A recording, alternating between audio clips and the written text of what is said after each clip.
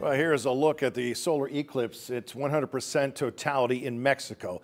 Folks across North and Central America filled towns and stadiums in the path of totality for an event that will not be visible in this region of Earth for another 2 decades. Fox 43's Danielle Miller is live in Erie in northwestern Pennsylvania to take a look at what folks there saw and what she saw in that town in the path of totality. Hey there, Evan. Yeah, we are live in Perry Square, which is in downtown Erie. And just a little bit ago, 45 minutes ago, this place was packed. We had folks from across the state, across the country, even across the world, all here to see totality. And after some morning clouds and rain cleared, we got what we were looking for, a perfect view of the total solar eclipse. And we even ran into some people from South Central Pennsylvania who made the drive. Here's what they had to say.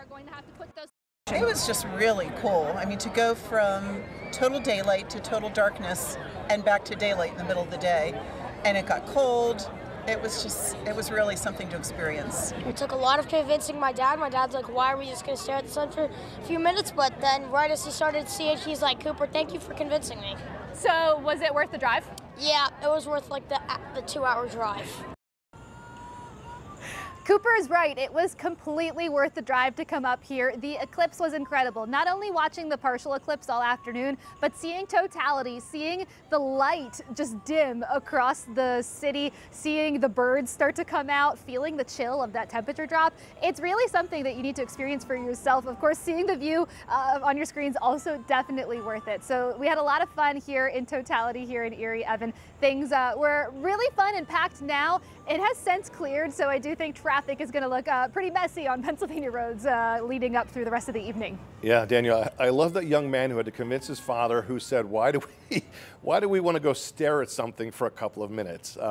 But having watched it here, and you got to watch it in person there, I'm certain, I mean, as cool as it was to see on TV, to know what was going to happen and actually experience it as you did had to be way more than what you anticipated, I would imagine.